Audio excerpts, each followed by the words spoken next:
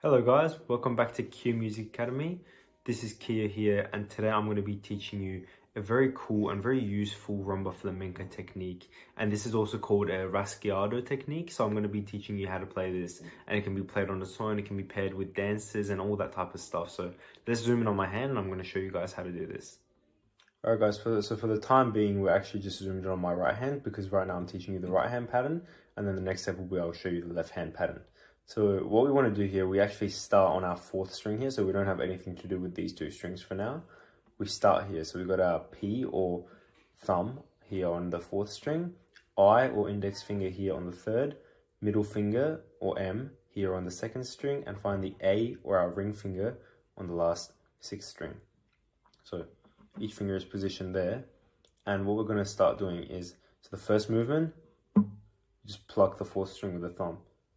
And then, so you do this, and what I actually want you to do is bring back your ring finger to the third string, and you're gonna just pluck it. When you pluck it, it looks like my whole hand is moving because the fingers are coordinated that way together, but actually it's just, you see those two fingers move together because I can't separate them naturally. The next step, so you got thumb, ring, and then you do the same thing with the middle finger, and then the same thing with the index finger. So thumb, 1, 2, 3. So when you basically do that, it's plucking all three of these strings with each finger. So that's all it is. So that's our first little section. So you got, then we go back up with the index, down, up, down. So when you put that all together, thumb, ring, middle, index, up, down, up, down. And take a moment to pause that and practice that through. But when you manage to speed that up a little bit more, it's just going to sound like this.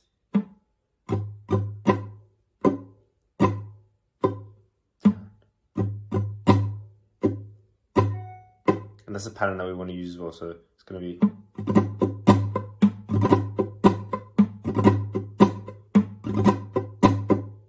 You can again pause that little section and go back over it. But don't try this at this speed before you've gotten a little bit more fluent with it. So first start off slowly. And make sure when you come back up, you only actually come back up to the third string. So you don't want to go further than like this string. So you don't want to go onto this string, you just want to. All my movements are happening within these three strings with my index, middle, and ring finger, and my thumb is just sitting on this fourth string here. So now I'm going to show you guys the left hand pattern and the chords that you can use for this. So over onto the left hand now. Now we're starting, we had this in the last video where I did another rumba and flamenco technique, but, so sorry, that was a Spanish arpeggio actually, but it's the same chords again. So you got a variation of E major. So this is the full E major. This is just the variation without the ring finger. It's just, and again, you're just strumming from the fourth string here. Now, after you got this, the next chord, I'm gonna go same shape. You just move, you put this finger down and then you just move these two back. And you can see through the chord diagram here as well. This is the variation of the F major.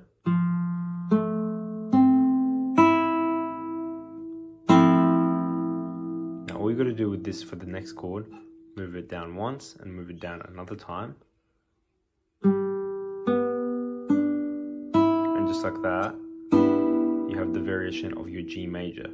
So our three chords, E, F, G.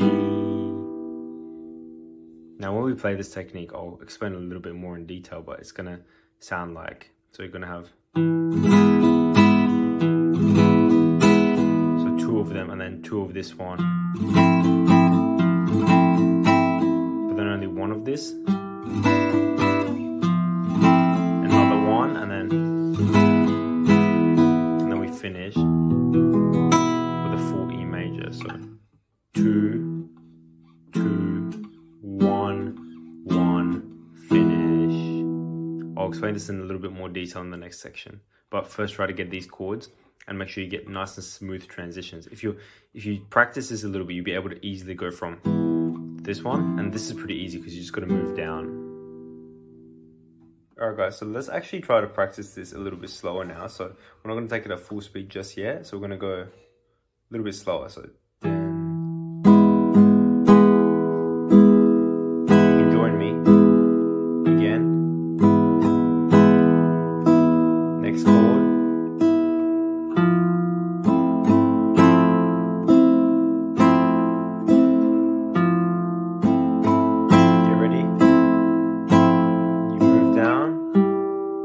just once, move back up,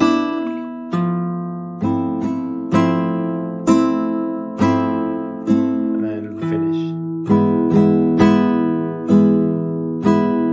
and finish with a, you can either finish like that with your thumb, or you can do a, just try to move every finger one after another. This is a technique I'll be teaching in another video later on, so for now you can just, strum like that. Alright, so let's actually speed it up a little bit more now. So we're going to go at real tempo here. Now this is in 3/4, so 1, 2, and 3, and 1, and 2, and 3. So that's how you're going to be counting in your head. But my suggestion is, instead of counting, actually just trying to feel the beat a little bit more, because that makes this whole process a little bit easier. So alright, let's get ready, and you guys can join me and play this once you've gotten a little bit faster. Ready?